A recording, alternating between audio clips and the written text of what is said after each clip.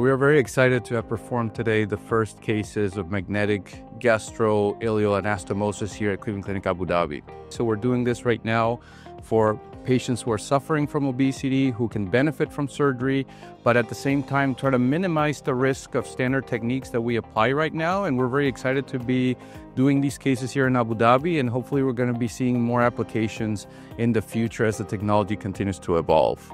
So here at Cleveland Clinic, we are committed to innovation, and this is an innovative procedure in any kind of anastomosis in the GI tract.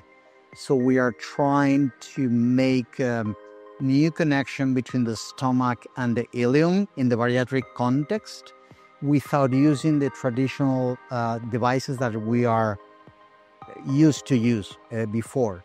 So now we are trying to connect the stomach to the ileum with magnets. So it's going to be a natural anastomosis, which is theoretically safer with this lower risk of complications than the regular ones.